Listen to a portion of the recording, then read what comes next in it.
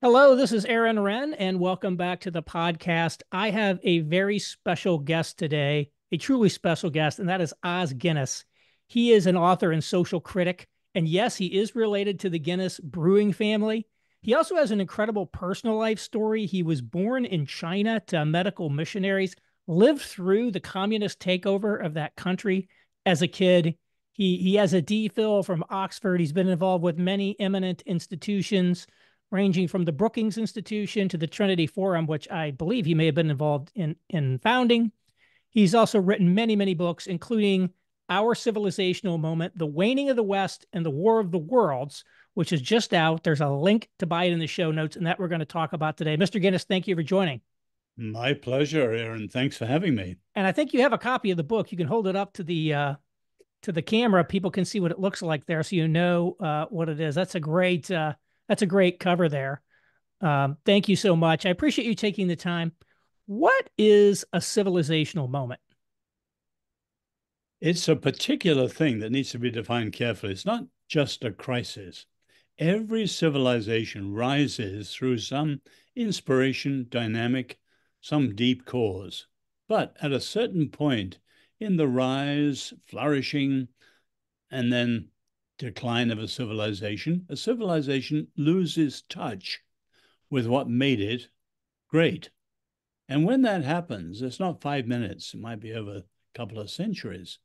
When that happens, there are only three broad choices: renewal, replacement, or decline.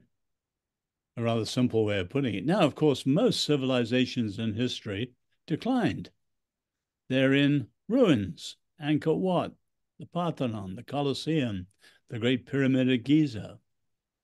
They're in ruins or museums or history books. They declined.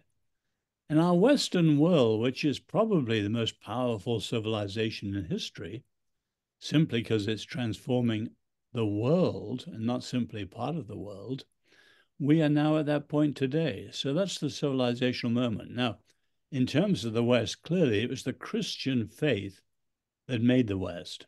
So we owe a lot to the Greeks, something to the Romans, but it was the conversion of the barbarian tribes in Europe that made the West. And of course, most of the West has repudiated the Christian faith, certainly at the level of the intelligentsia, and Enlightenment secularism has failed to be a replacement. That's why we're at this civilizational moment. What are some examples of previous civilizational moments so people can get a sense of what we're talking about? Well, the two best known for people in the West, and certainly for Christians in the West, you can see first in the Bible and then in the story of Rome. So the period of the late time before the siege of Jerusalem and the destruction of Jerusalem in 587, 586, when prophets like Jeremiah were writing, that's a good example of a time, because what made Israel was repudiated and they went to exile. And then, of course, you have really the 5th century, and the great writer there is St. Augustine, describing the decline of pagan Rome and another civilization that met its end in that way. So those two periods are pretty well known. Of course, when you go back to the Sumerians and the Babylonians, the Egyptians, really only scholars know that. But the other two, we can know. It's interesting you bring up Israel at the time of the exile because I've just been reading Jeremiah. That's the book of the Bible that I'm going through right now, and he's is quite graphic prophecies about what is about to happen to them. If we think about Rome, it sounds like you're saying sort of Rome failed and then Europe emerged as a new thing. So I want to clarify. Rome didn't essentially find Christianity and reinvented itself. It sort of died and then a new Western civilization sprang in its place. Or how do you interpret that transition from antiquity to the Middle Ages? Now, Rome, in terms of the Western Empire, declined and fell, and people say somewhere around 476, and that sort of a period. Of course, Rome itself had moved to Constantinople, And you have the Byzantine Empire, which lasted another 1,000 years. But Rome, as we know it in terms of the Western Empire, clearly collapsed. In terms of our society, how did we get to this civilizational moment? What caused Christianity to sort of lose its purchase on society? Well, I think the rise of secularism in its 18th century Enlightenment form, which they summed up in one word as reason. But you can see a number of different impulses behind it. The first one, we don't want God. In other words, a key part of European secularization is revulsion against established and oppressive state churches. So you have the French Revolution most clearly, but the cry of Diderot, which is picked up by the Jacobins, we will never be free until we strangle the last king with the guts of the last priest. In other words, much of Enlightenment reason was a parasite on the best of Christian beliefs, but a protest against the worst of Christian behavior. And certainly, my family is Irish. If you look at the sad story of the incredibly rapid secularization in Ireland in the last generation, much of it is against the backdrop of the corruption of the church, which is incredibly sad. The evidence from the orphanages and so on. Yeah, so you mentioned ancient Israel, and reading Jeremiah, there's something of a sense in which that was God's judgment on them for turning their back on him. Do you think there was a sense in which some of this was either God's judgment or a withdrawal from grace? Knowing that that's speculative, there's a lot of like people are always interpreting the signs of the times and like, how should we think about that in terms of God when things like this start happening? Well, remember the biblical view of judgment, which I'm sure you have. A lot of people tend to think, though, that judgment is God sort of zapping us from a drone way in the sky if we do wrong. Whereas at the heart of the biblical understanding of judgment is God's leaving us, or sometimes driving us, to the logic of our own choices. And if we reject him and abandon him, at some point we've got to face the logic of the alternatives we're choosing. And as you know, that's constantly the stress in Scripture. Choose. Moses, I put before you life and death, evil and good. Choose life. Or Elijah on Mount Carmel and so on. You've got to choose between Baal and Yahweh, the Lord.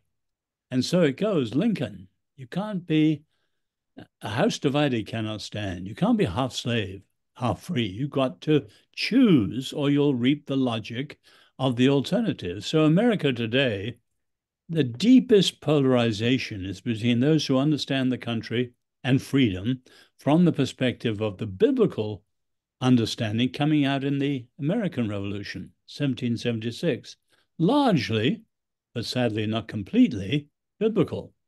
And those who understand the country and freedom from ideas coming down from the French Revolution. Now, you can't be half 1776 and half 1789. They go in different directions.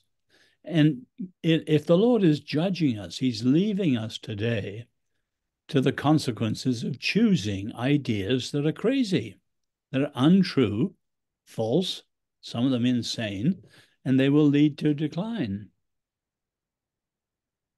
To what extent are today's American Christians or European Christians themselves infected with a civilizational moment? Are we truly animated by Christianity as the mainspring of our own lives, or are we just sort of coasting on a sort of cultural inheritance that we're just behind the times and getting rid of? Like, Oh, how should we think about ourselves? very much, I'm afraid, the latter.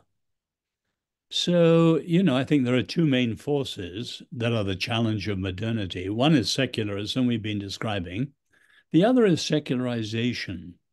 The way the modern world tends to force us to the margins and make our faith less meaningful for the whole of life. So faith becomes, as Theodore Roszak said way back in the 60s, privately engaging, publicly irrelevant. Now, that's a body blow to the lordship of Christ over the whole of society, which is the heart of being salt and light in society.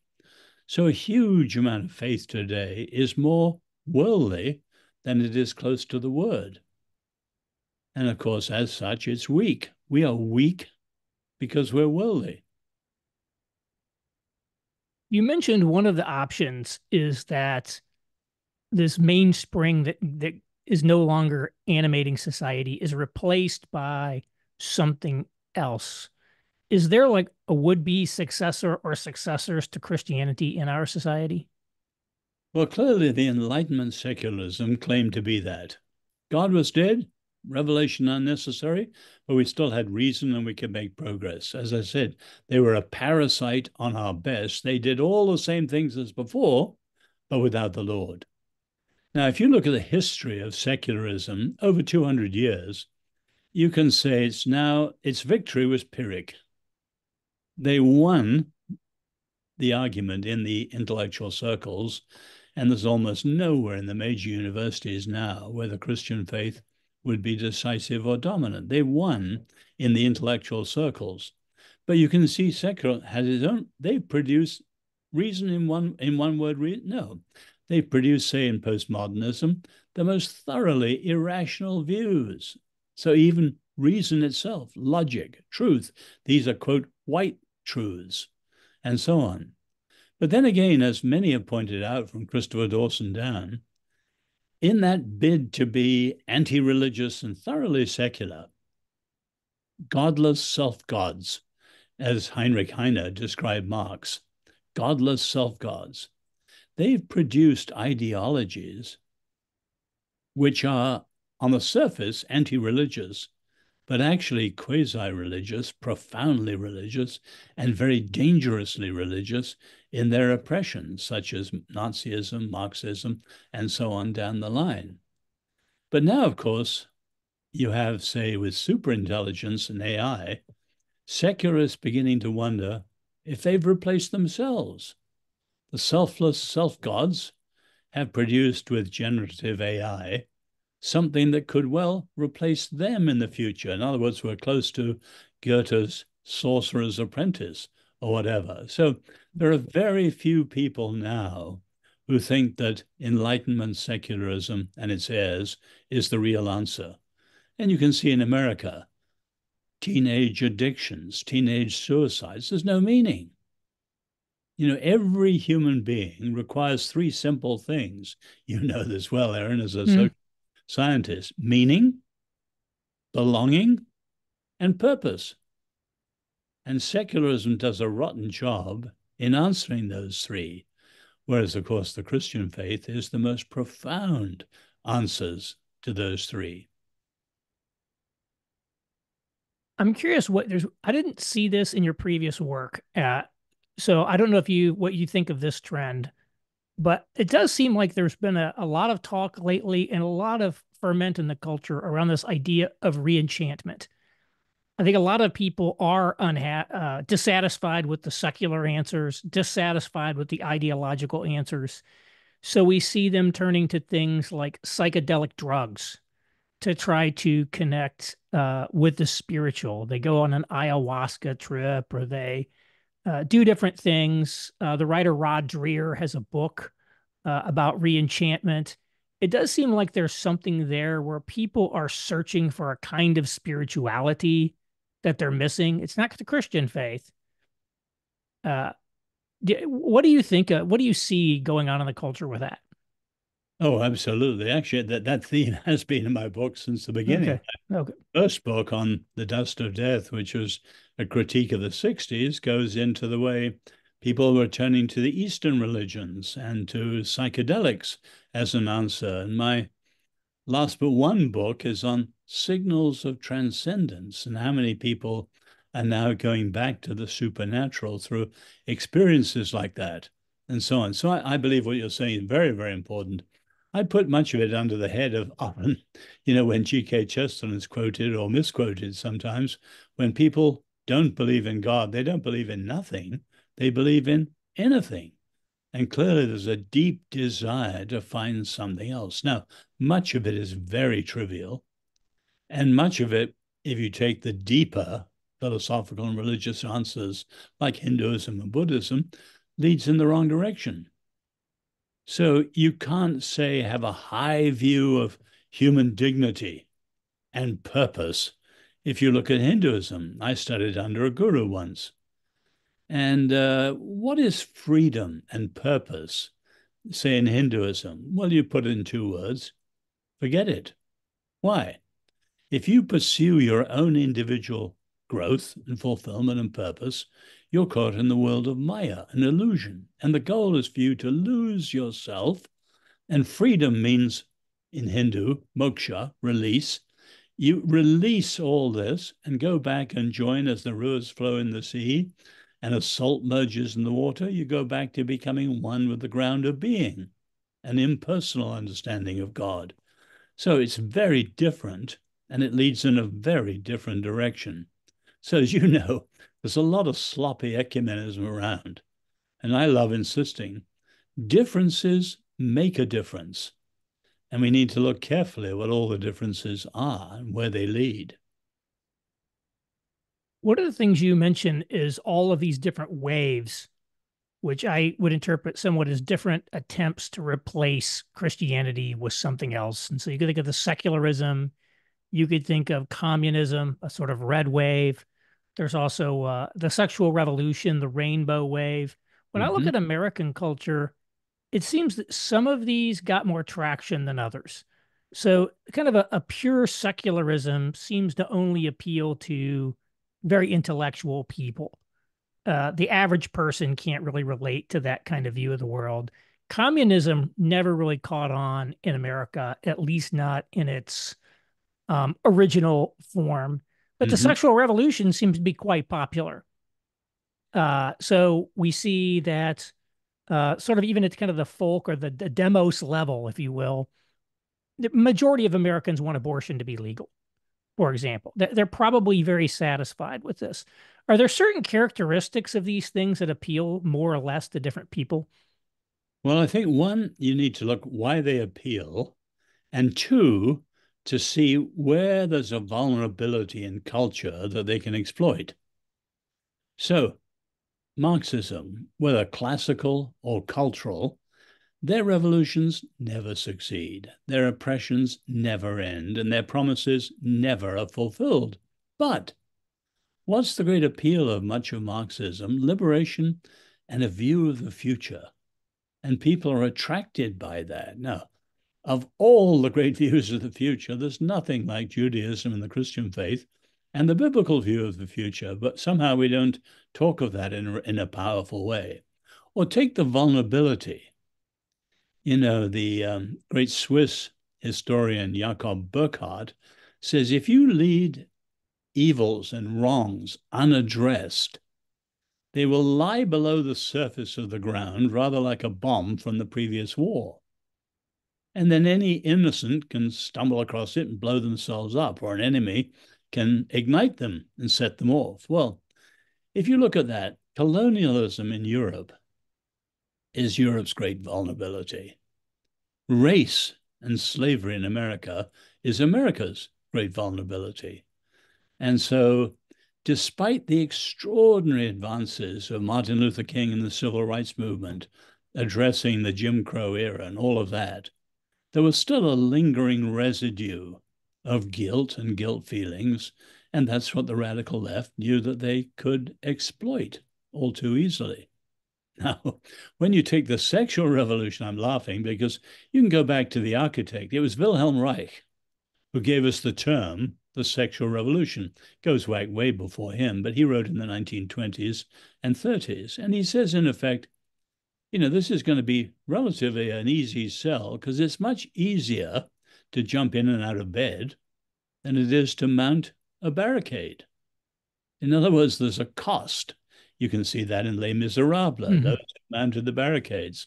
You know, if you take to the streets in protest, it's much more costly than a permissive lifestyle. But do they achieve the liberation of all desire, which they talk about? Or do they achieve free love? Nonsense. They've destroyed love and the hookup culture, and now they're turning against sex altogether. You can see it doesn't work. You mentioned that at the time of the Enlightenment in France, there certainly was an abusive church. There was an abusive sort of monarchy and nobility in the country.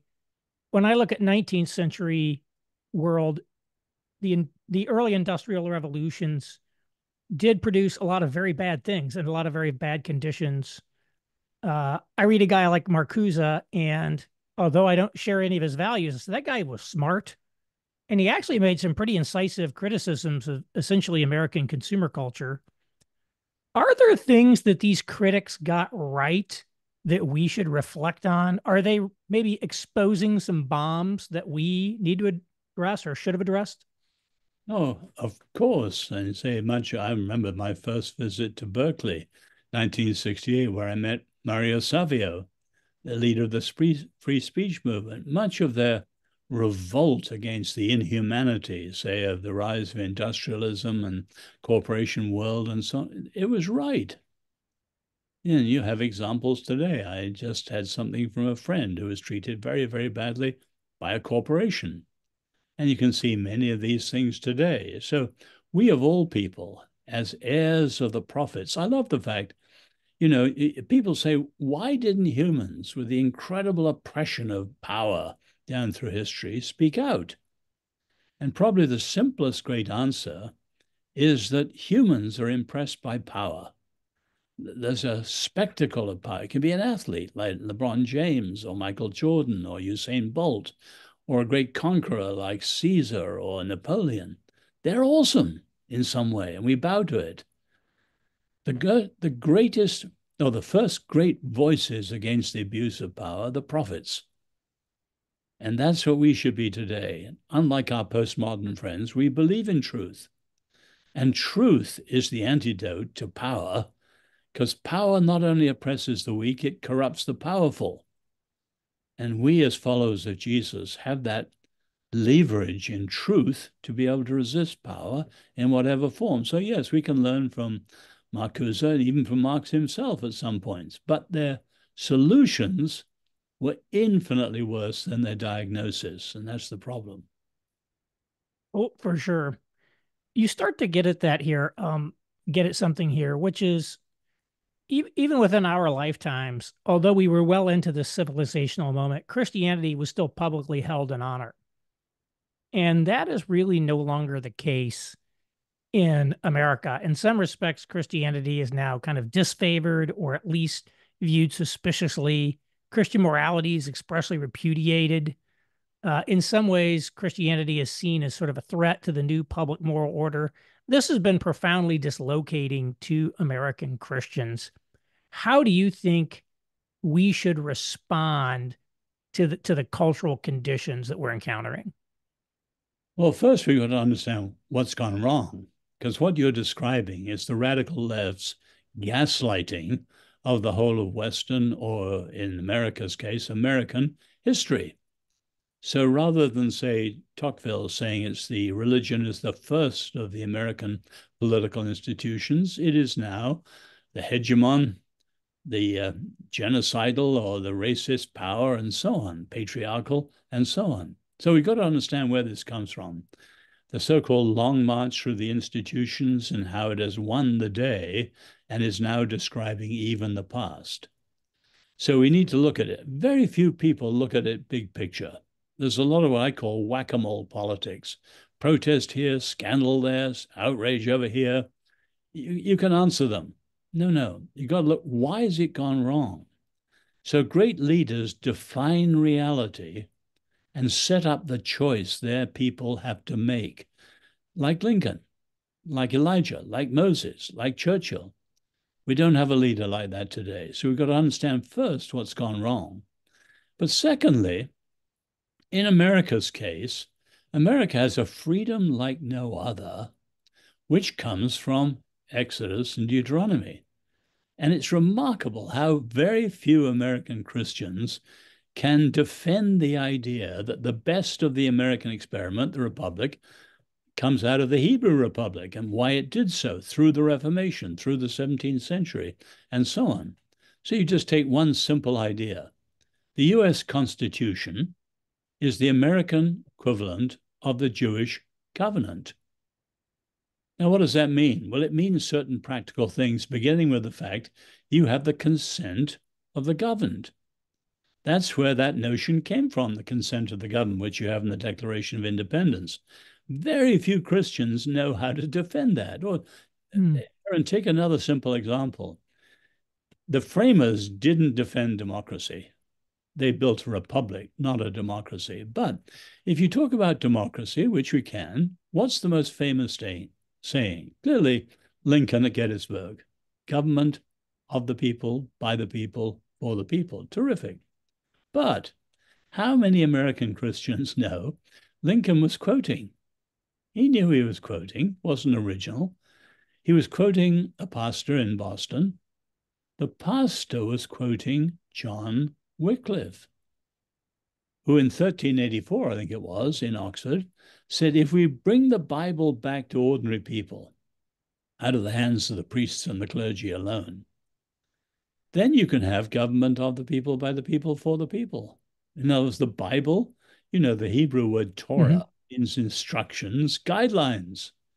You have the way of living, so you can have the possibility of self-governance.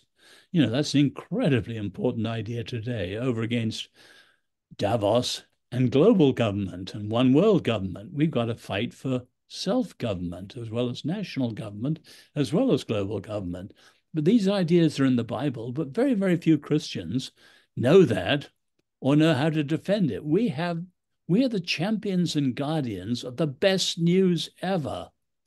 My own longing, my own daily prayer is that we'll have an awakening in the West, where we're not doing well, and a joining hands with our sisters and brothers throughout the rest of the world, so that together, over against the axis of evil authoritarianism, China, Russia, Iran, North Korea, and so on, we can work together as Christians, along with our friends, the Jews, towards what I call a human-friendly future.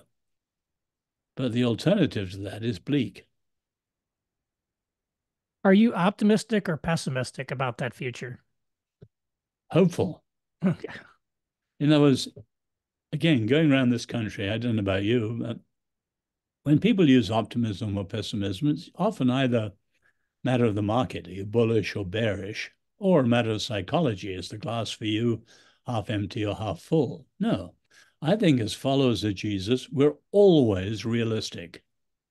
We look reality in the white of the eye. Things are bad at the moment. But there are all sorts of reasons why we are still people of hope. Above all, because God is sovereign. But if you take, say, what we're talking about, civilizational moment, the natural pairing, if you're a secularist, is decline and fall. What declines? Falls. You can believe in fate, like the ancients did, or determinism, like modern atheists do. But decline leads to fall, period. That's not the biblical pairing. Yes, decline and fall, but the biblical counter is exile and return. So exile, if you leave the way of the Lord, you will reap cultural disorder. No question. Adam and Eve are east of Eden. Cain was a wanderer. Israel was in Babylon. Church is in a disastrous state today. But in the Bible, exile leads to, and doesn't lead to, can lead to return. And for me, it's wonderful. Moses says that to the Jews even before they get to the promised land. You will leave the Lord, you will be in exile, but if you return to the Lord, he will return to you and restore your fortunes. So you have Ezra and Nehemiah, who saved Judaism. You think of the first and second Great Awakenings, how the first awakening, my own great-great-grandfather who founded our family brewery, he came to faith under John Wesley in the First Awakening. Of course, over here, the Great American Revolution owes a huge amount to the First Awakening. So I am hopeful and pray daily for revival and reformation and an awakening? My whole life, sort of organized Christian religion in the United States has been fighting back against all these trends in the culture. Uh, I going back to like at least the 1970s when I start being able to remember this stuff. And as near as I can tell, it's been a total failure, or close to it. What would you suggest in terms of a change of tactic, or what do we need to do differently if we've gotten such bad results? Well, I would say not failure, but no success so far. But for me, the challenge is, on the one hand, recognizing what only God can do. So, Jews and Christians together believe in the Messiah. And the heart of that is, at a certain point, the challenges of humanity in history will be beyond humanity. And if God didn't step in through his chosen one, we'd be in trouble. But he will step in one day. And of course, at a lesser level, revival now in the history of the church is like that. There are things that we simply can't do. And we should recognize freely, Lord, we can't change certain things. We know we can't, above all ourselves. And so we have to look to you and to the power of your spirit. So revival is that. But then you take the way we're entering the world, as you probably know, one of my favorite themes is calling. And the essence of calling means, for followers of Jesus, everyone, everywhere, in everything. So the problem with American Christians isn't that they aren't where they ought to be. It's that they're not what they should be right where they are. And too many Christians, you take, say, the current election next week, too many are disengaged altogether. And that's a huge problem because the American Republic, which largely owes everything to the Hebrew Republic, every Jew is responsible for every Jew. And we, the people, every American citizen is responsible for the American Republic. And not to engage, in this case for vote, is a failure of discipleship, but also a failure of citizenship. But at the other extreme, you have other Christians who, since the 1970s, I first came here, Christians are relatively out of it. And remarkably, most evangelicals slept through the 1960s. It was only in 73, Roe v. Wade, and then Jimmy Carter and Chuck Colson and so on, they started to engage. But without a Christian worldview, they plunged into politics as anyone else would and became politicized. And we've made evangelicalism toxic, which is a huge tragedy. And so we've got to clean up the way we engage in the modern world. But, if we follow the biblical pattern, discipleship, calling, salt and light, we again will be very powerful. But as I said, we need to begin. There are things only the Lord can do. Well, with that, I think admonition, we will conclude today. My guest has been Os Guinness. He's the author of the book, Our Civilizational Moment. There's a link to buy it in the show note. Mr. Guinness, thank you so much for joining. My pleasure, and thank you.